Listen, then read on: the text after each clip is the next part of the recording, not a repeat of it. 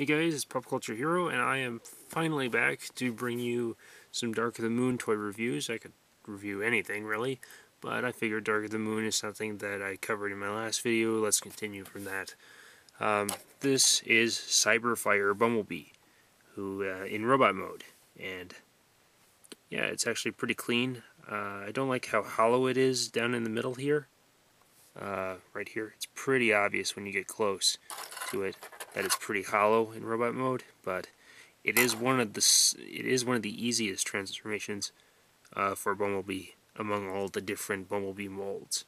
There are actually several different versions of Bumblebee in sculpt and transformation, and they've across these three movie lines they've tried to make a Bumblebee that transforms a little bit cleaner or with a few more features every time. So obviously he has a mech tech weapon, which is the same gray gun that comes with the first version. I kind of like it extended. It does evoke sort of Bumblebee's plasma cannon in some details, and has a scope to it. It doesn't lock, and in this form that little tip on the end is supposed to be a machine gun. It would be nice if it was actually colored like the crazy Cyberfire deco, as we'll soon see. There's some flames on the top here in robot mode, and some flames on the back from most of the car paneling. But yeah, it's alright. These are optionally positional. There's a couple ways you can get them to move around, but yeah, mostly a straightforward transformation. The legs kind of work like the old Bumblebees. The overall transformation scheme is very closely based on Battle Blade's Bumblebee from Hunt for the Decepticons. But this color scheme is really neat. If you think it's a psychotic looking Bumblebee, just look at that red light piping on him. Just crazy. Combined with this red flame deco. And and the windows are also red for a nice G2 feel. So I gotta like that. The arms are pretty good. You do have a Bumblebee with two hands, which in this dark black looks, amazing. You can really get him into a pose. So let's move along to articulation. You know, the head, arms do this. They can come in so that if you put a mech tech weapon over here on his arm, any 5mm port weapon will work. That it will just go in and you can make it look sort of movie style. Nice little touch is that there are also 3mm clip ports right here on the arm, each arm, and that's so that you can use weapons that come with more of the Human Alliance basics, or any of the Generations figures that came with 3mm port clip system weapons. I think it pretty much covered all the articulation to this. Not really a lot of foot movement, because it's just a heavily modified, remolded version of that same spring-loaded leg concept, except not so many parts move. Yeah, see, it just does that same thing that we're all used to, even though it is a different leg. It just does it in one swift automorph movement. And then this piece clicks down in a two-step. I'll try and be quiet while I do this, but I just want to point out that that automorph was a one-step kind of thing. Okay.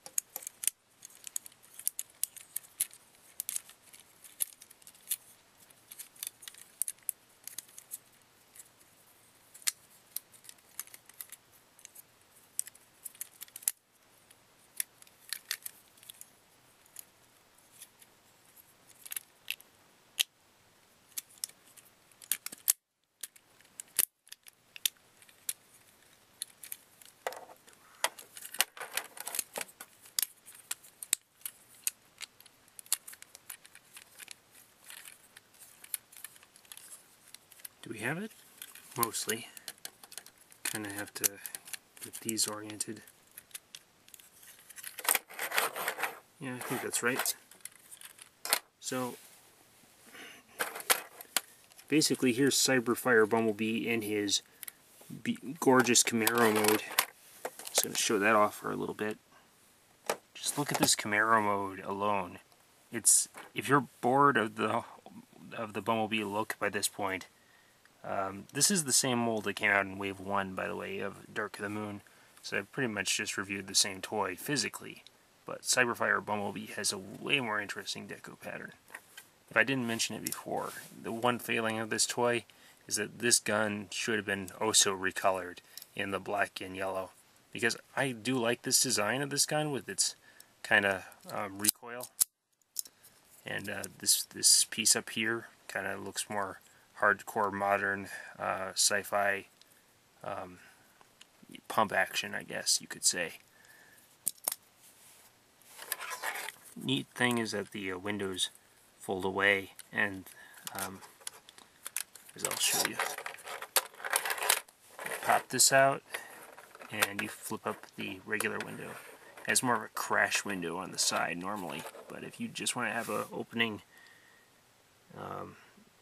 door scene for whatever reason, then it looks kind of weird if you don't flip that window up. And it's mainly to give the robot mode wings more of that proper movie look. But check that out. It's just blazing, and the application overall looks like it's not really any smudges or anything. Just perfect tampograph. You can put the gun into the spring-loaded peg on the top, just like on the earlier version. So, you know, it's something. You could put other weapons up there if you're inclined. But I do like the red windows. Even in the back is a clear red window. Not just paint. So that is so all kinds of great points. Absolutely perfect. Hubcaps are silver. I'm probably going too long on this, but hey, Bumblebee. Cyberfire Bumblebee. I'd recommend it if you're looking for a deluxe Bumblebee right now.